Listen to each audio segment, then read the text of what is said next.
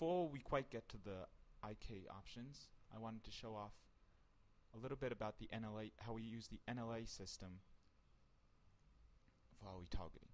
As you can see by looking at the NLA system right now, we have 3 objects here that I've animated. One is our original motion capture. We could even press hide, doesn't matter. We don't need them anymore. We've retargeted. And you have the base action, which contains the raw retargeted animation, basically everything we have here. Auto fixes, which you'll see later, are 4 different types of post retarget fixes that can be applied to the armature, and they can be baked, and they get baked to this layer. And manual fixtures, which is really useful if the anatomy of the 2 armatures is not exactly the same and you want to manually fix a bit of the rotations. So we're actually going to do that now. I'm just going to put up the action editor as well so you can see exactly what we're doing. And I'm going to select the armature. Now as you can see, his feet kind of go in a bit. Maybe this was a female animation and this is more of a male.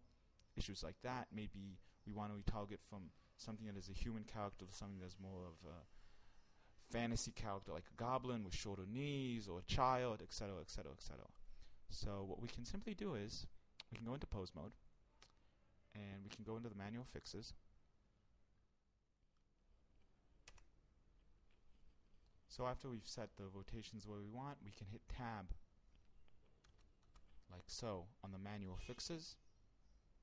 Hit I, visual rotation. That will add a keyframe to the manual fixes action that is associated with the name of the retarget.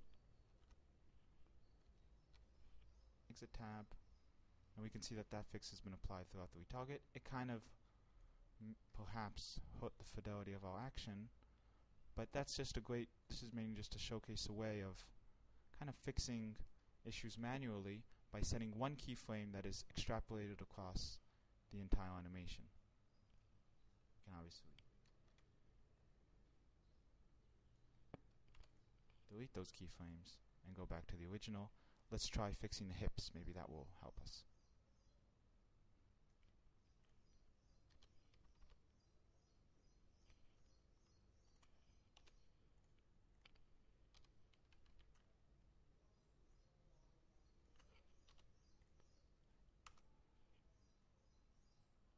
There, that looks a lot better. He's not so much kind of running into himself, tripping over his legs. And if we look at it from the side, we can see that no foot skate and everything looks great. So that's really a useful tool, often to do it on something like the legs or the hip bones or the shoulder bones. If his arms are too close to his body or too far away from his body, it's a really nice option.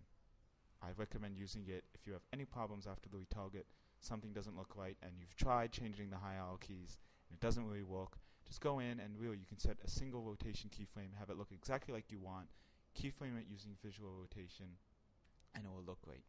So in the next tutorial I'll get to that IK tools I mentioned earlier.